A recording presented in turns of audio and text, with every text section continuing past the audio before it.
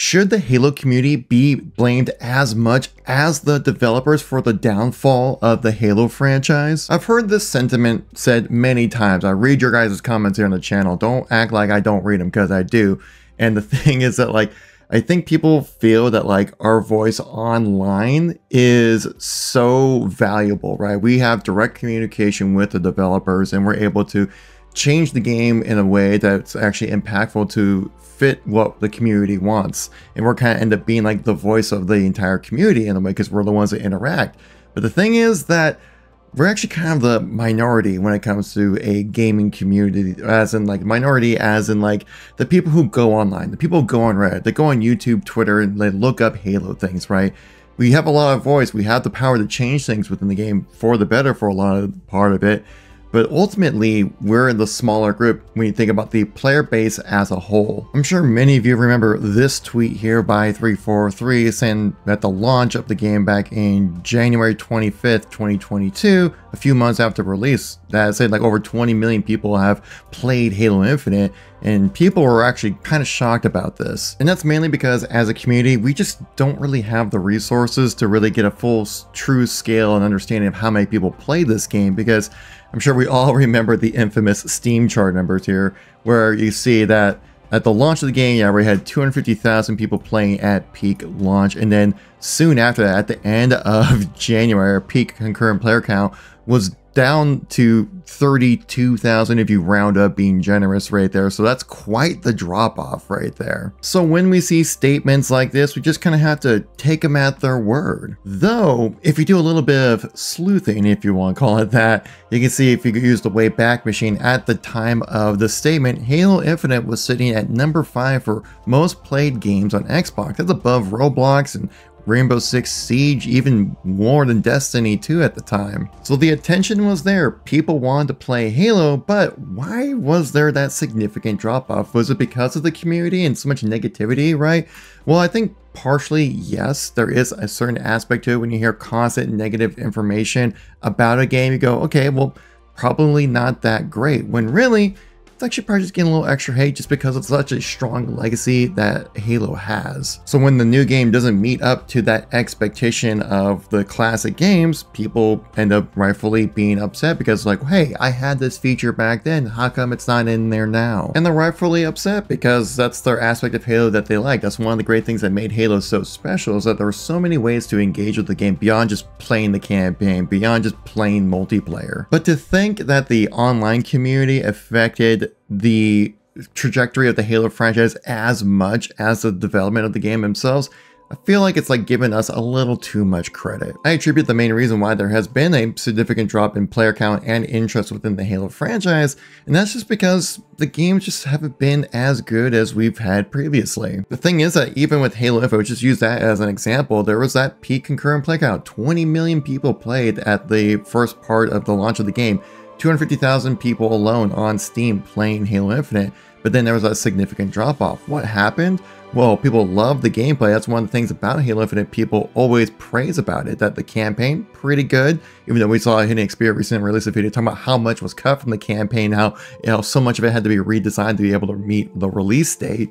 But also just that, like, the multiplayer is really fun. People to this day still really love to play it. The competitive side of things are actually still doing pretty well for a Halo game. But the thing that hurt Halo Infinite the most was the lack of updates, the bugginess, and also the lack of content, right? It's supposed to be a live service game, but when it takes 10 months to release a season, that's not live service. And so with this game being fundamentally designed for a drip feed of content, right? Not everything's going to be there at launch, but going to get to you at time. We waited and waited, and a lot of times that content just never actually came. And when you have to compete with other live service games like Call of Duty, Fortnite, Apex Legends, and all the other live service games that are out there right now, you can even throw in Helldivers 2 right now at the moment as well, that like, there's just a lot of really good games out there who already have that head start and have the resources and the development time already put into the game, that you have to meet that standard of a game that's been out for 5-10 years or something like that now at this point doing live service.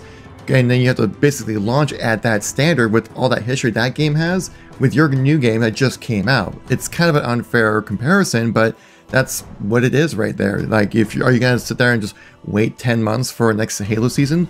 Or you just gotta hop over and play Warzone because, hey, the cool new thing just came out. That 3 months ago, a new cool thing came out, right? They're always trying to grab your attention because game companies have realized that your attention is worth just as much as your money right now, even though it might not seem like it.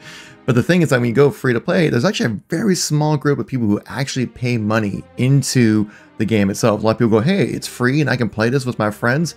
That's good enough for me. I don't need to have all these crazy skins or customization and things like that. That's where you get the whales, and also you get like content creators and stuff like that that kind of try to promote the purchase of things. That's why there's content creator codes, right? So then it'll help try to promote people to buy more things into the game. And I won't lie, like, yeah, with Infinite, I did pay a few microtransactions. Even with Call of Duty, I bought like, I think 1 or 2 kind of microtransactions, but nothing too crazy, right? Like I'm not dropping hundreds of dollars because, well, I ain't rolling in that YouTube money with doing Halo videos. So that's just Halo Infinite by itself, but also taking into consideration just the Halo franchise in general. I would honestly say that the drop-off started with Halo Reach, and that's mainly because they tried to implement a lot of different things from Call of Duty into Halo, right? With customization classes and stuff like that, loadouts, armor abilities, all that stuff. It just wasn't the vibe when it came to Halo, right? But people still loved it. People now I think Reach is part of the game that's a perfect example of going through that Halo cycle. If you don't know what I'm talking about when it comes to the Halo cycle, it's this. And I can attest to this because I've played Halo since 2001. So I've been playing all the Halos, been with the community the entire time. And say from 2007, right, when Halo 3 launched, you look back at Halo CE and like it was simply perfect game, masterpiece, and essential to the franchise. And like the previous game that got hated on, you're like, you know what, in retrospect, it was actually pretty good, right? And with the current game saying F this, multiplayer is broken, and campaign's awful, rip Halo. And then the new game comes out, right? Reach, F this game, the game's campaign's trash and all that kind of stuff. And then people are looking back at Halo 2, which was very buggy at the time with a lot of different glitches, super bouncing, all this kind of stuff. That was actually a lot of exploits that were in the game. Now looking back, it's like a perfect masterpiece of a game. Halo 3, that at the time looking like, hey, a lot of things were a lot better, right? Like a lot of people hated on the Halo 3 because like the battle rifle wasn't as snappy, right, as like the Halo 2 battle rifle. A lot of significant changes, button combos being removed and things like that. And then Reach coming out, which completely changed the gameplay of Halo. And people are like, this game's awful. I'm leaving for Call of Duty or stuff like that. Halo 4 comes out, and yeah, that's the most hated game. Reach looks back, being looked at by upon fondly. Halo 3 ends up being like the perfect masterpiece of a game. Halo 5 comes out. Halo Reach is now considered like a masterpiece of a game, which I would say, like, yeah, a lot of people have that sentiment around Reach. This is like the game I say is a perfect example that's gone through the Halo cycle of starting out absolutely hated and saying like this is the downfall of Halo to now being people consider it like a masterpiece, like essential to the franchise. So when people say that Halo's downfall is because of the community, it's not exactly that, but it's mainly due to the development and also the style of games that get created that just don't connect with players as much. Infinite had that opportunity, right? I think Infinite will always be looked at as that Halo game that should have been, but it never ended up becoming that because it was doing so many things right with the art style, the campaign, the multiplayer, the gameplay itself. People loved it, but then it just didn't get the support it needed as a live service game. The lack of progression, stats, community sharing, there was no Forge at launch, no custom game browser like there was in Halo 5, and all these other features that were built up, even in the MCC as well, that didn't come over to Halo Infinite for whatever reason. People just kind of waited around, got bored, and left. And I think that's kind of been the thing with Halo a lot of times with like Halo 4. People just didn't like it because of how much it was like Call of Duty, right? They drastically changed that gameplay without considering how that would affect the overall gameplay, right? And then you had MCC come out, which was a complete flop when it came to the performance of the game. People just got super excited at the time, dropped off and left. Then Halo 5 comes out and then drastically changes the gameplay again. Goes a little bit more to the core Halo style, but then also with like, advanced movement and things like that, which made that skill floor way too high for casual players to really feel like they can get into it. And also saw the comparisons with Call of Duty when it comes to like jump packs and advanced movement and things like that. And then having to wait 6 years for Halo Infinite to then just get no support after launch. It's just like, it's just one hit after another is why we've seen this decline in popularity when it comes to the Halo franchise. But the thing is, there is still that interest. I recently saw this news article from Windows Central saying that Xbox and Microsoft have made billions on Halo, but huge 1.8 chunk of that hasn't come from the games, which then you probably think, okay, well, what is it? What causes the extra $2 billion to come in? Well, it says, since its inception, Halo has grossed over $6 billion, with that number potentially as high as $10 billion, according to details on Microsoft's LinkedIn profile.